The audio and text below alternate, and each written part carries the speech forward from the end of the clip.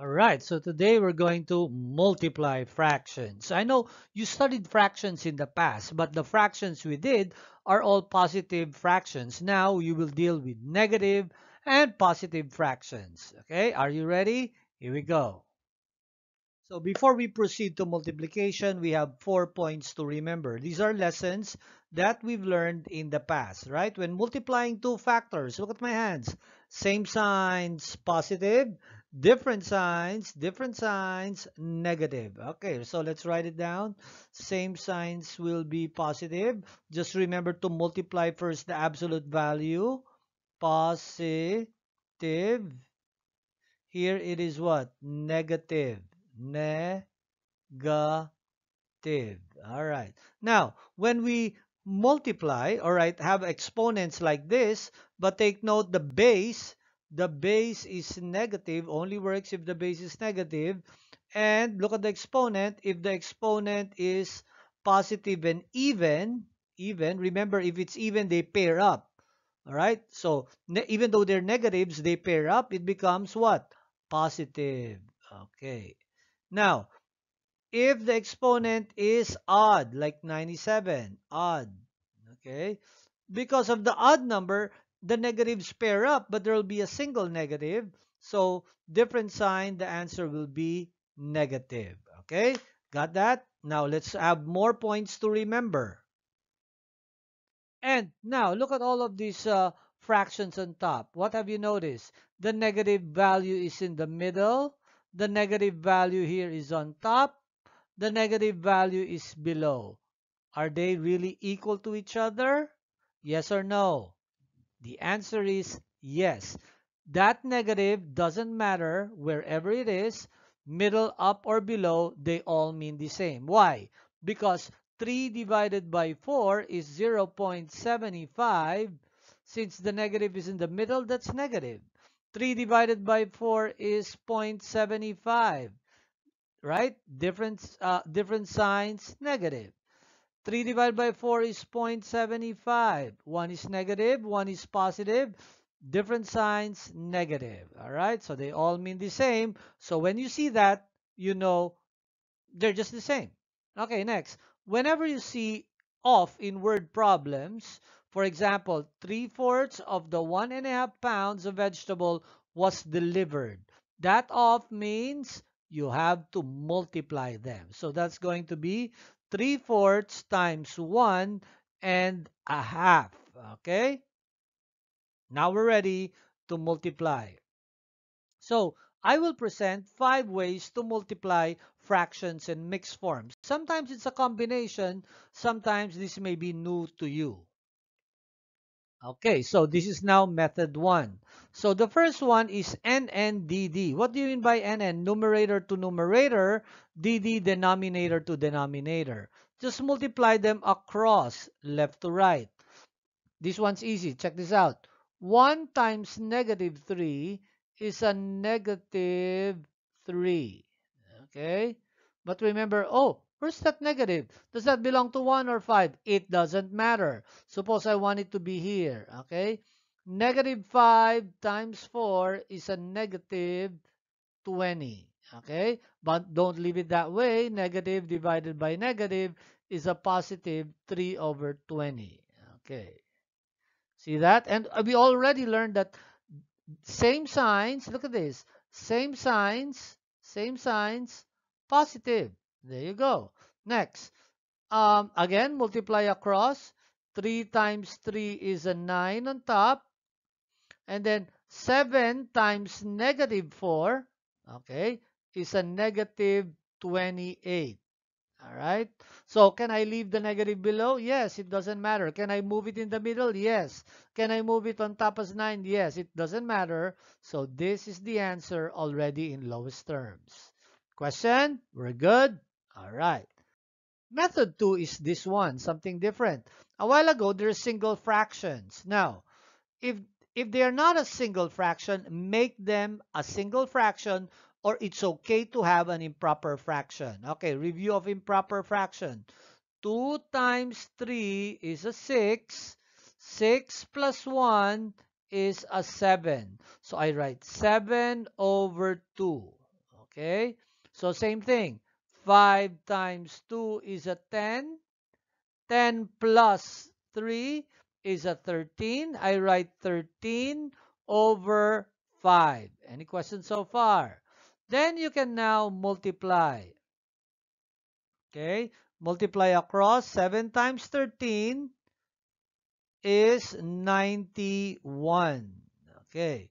2 times 5 is a 10. Okay, but remember, one is negative, one is positive. Therefore, you know that the result will be negative. Different signs, negative. All right.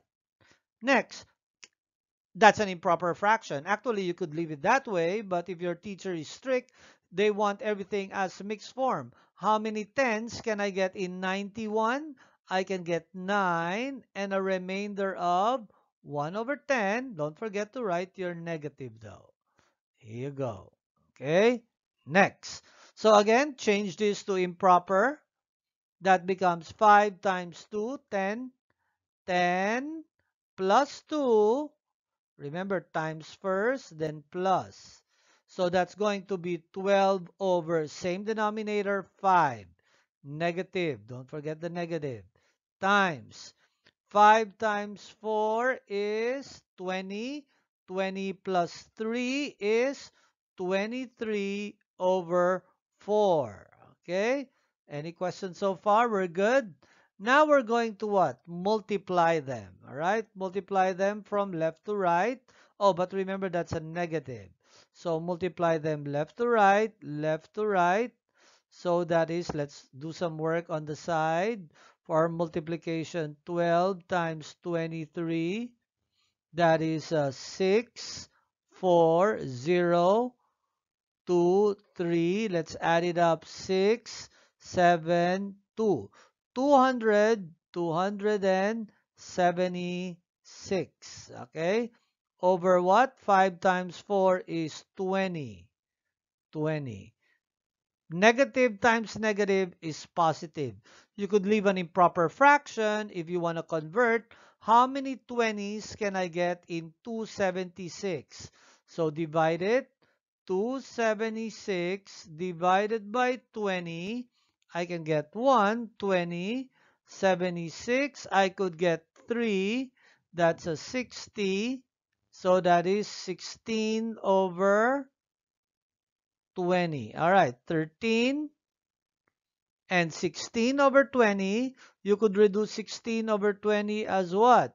Divided by 4 is 4. Divided by 4 is 5. And 4 fifths. Okay? So remember, it is positive. Okay? Next, we're ready to move on to the third method. And now for the third method, you have to simplify first. Now, don't be scared of this. This is just like getting the lowest terms, all right? This is just like getting the lowest terms of the following. For example, 2 fourths. Oh, I could think of it as divide by 2, divide by 2. That's just 1/2, right? Okay, what else? Oh, you cannot just simplify the top and bottom of one single fraction. You could go across. For example, I could simplify this 24 and 6, right? Divide them by what common number? 6. Yeah, I could divide it by 6. You're now a 1. Divide by 6, you're now a 4. Okay. Anything else? Up and down. Think of a number up and down. For example, this 12 and a 9. I could divide it by 3, right? 9 divided by 3 is a 3. 12 divided by 3 is a 4. What else can I simplify? Oh, that one, the 4 and the 4, yes. Divide by 4, you're now a 1. Divide by 4, you're now a 1.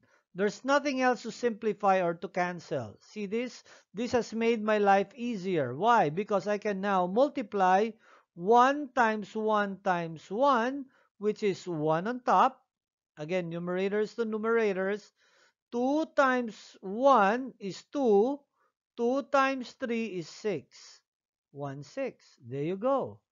So, you're making your life easier by simplifying first. Oh, by the way, we forgot. Since there's a negative there, positive and positive is a positive. Positive times negative is a negative. Don't forget that. Okay, next.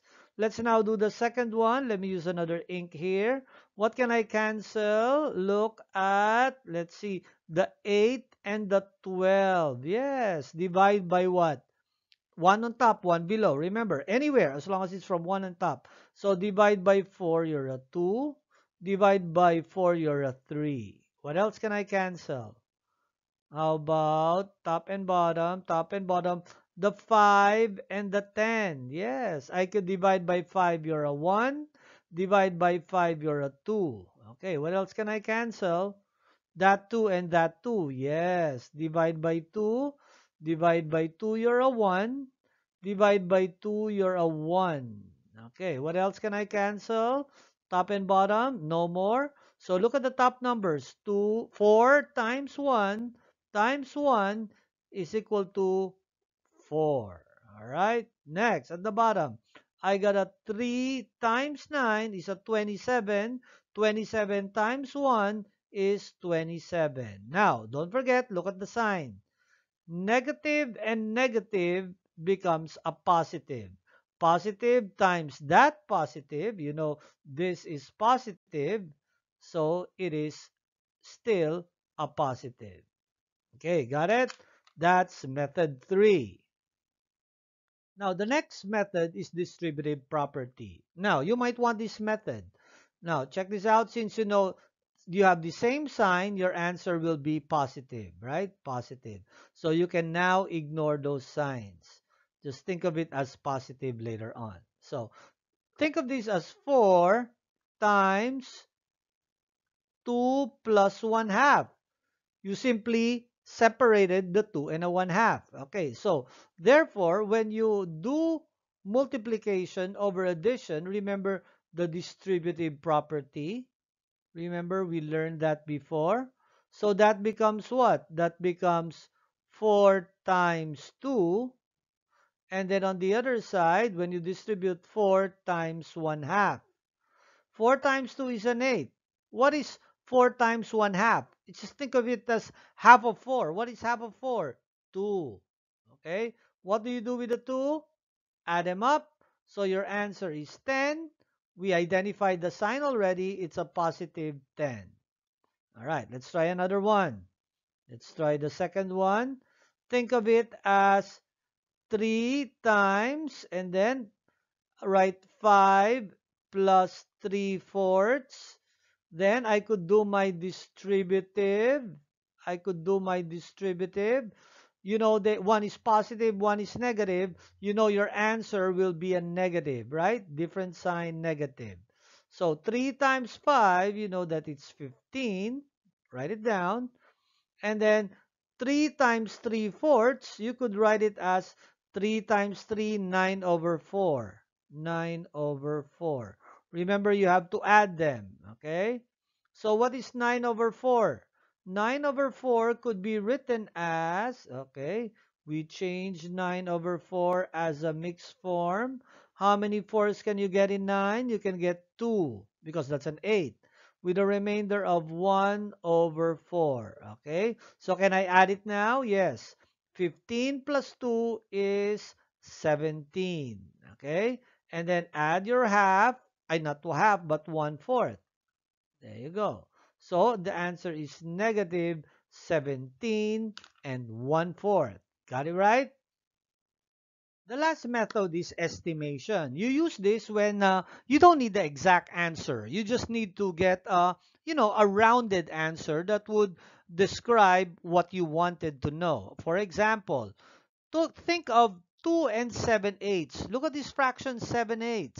7 out of 8 parts, you're already at 7. You're almost the whole thing. So if this is almost the whole thing, 7/8 is almost 1. So how many wholes do I have now?